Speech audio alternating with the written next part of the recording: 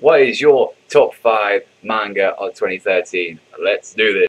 Yo, so what's up everyone, Panda here, and yes, I'm going to be doing my top 5 ongoing mangas of 2013. I know it can change, it's already halfway through the year, but I felt like I really want to talk about this because I haven't done a discussion, a rant, or any kind of video apart from news and anime for a while. And since I'm going to be away for a while, I thought I'd do this video and show you what my top 5 ongoing manga are. And each one on this list I would highly recommend on this list. Definitely recommend it.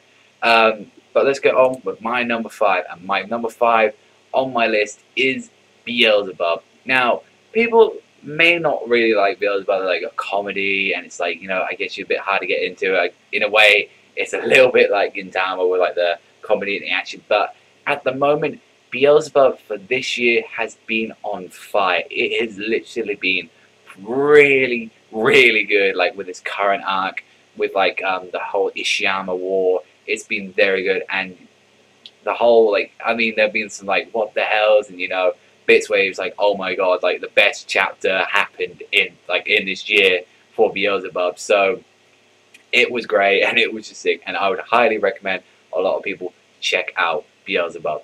Number 4 on my list is Bleach. Now, Bleach has always been really it's passionate for it. I've really enjoyed it for a very long time.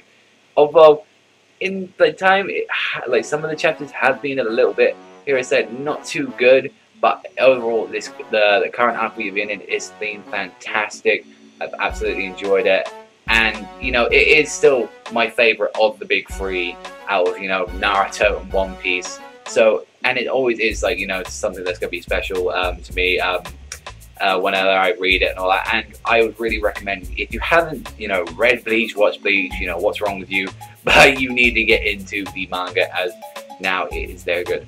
Number 3 on my list is Fairy Tail, and I know people are gonna say, "Oh, fuck Fairy Tail," they hate it. I don't really, care. This is my list in the end of the day, and regardless of what people said, regardless of how the arc ended in Fairy Tail, being one of my least favorite arcs in it, I still really enjoy it. It's funny, goofy, it's got great fan service, fighting is good, art is beautiful, and it's a very fun adventure.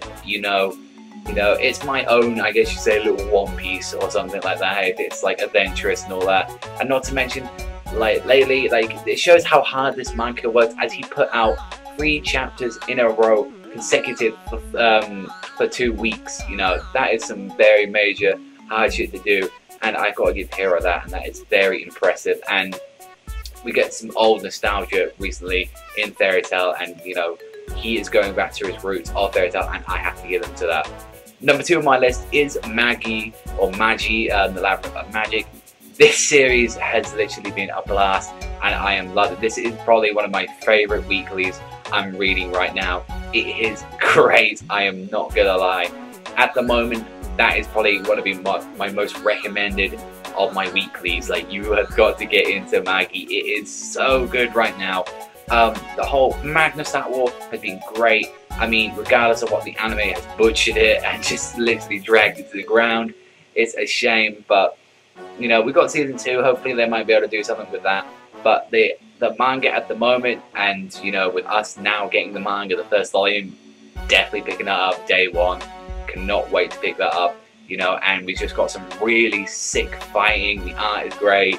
Just overall, Magi is great. But number 1 for my list of 2013 is Attack on Titan, Shingeki no Kyojin.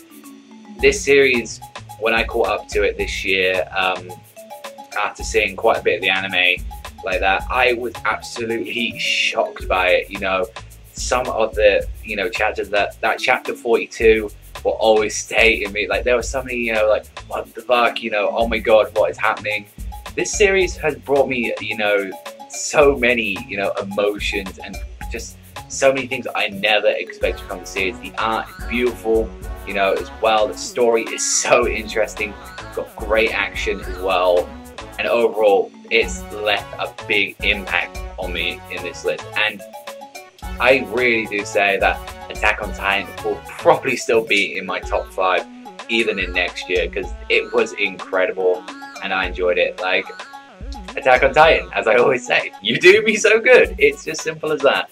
And that is my top 5 list of ongoing manga of 2013. I would love to hear like what some of your favorites are. Like, you know, what do you think? Like, are some other mangas? I know I'm reading quite a few right now, but I'll definitely like this list can probably change later on depending on what like series I start reading and all that. Because I do read quite a few series, but I know I feel like my list is there, and it was a very good list. But that's all from me, everyone. So thank you very much for watching. As always, remember, Savagezweipanda, sign out, and I'll see you next time, people.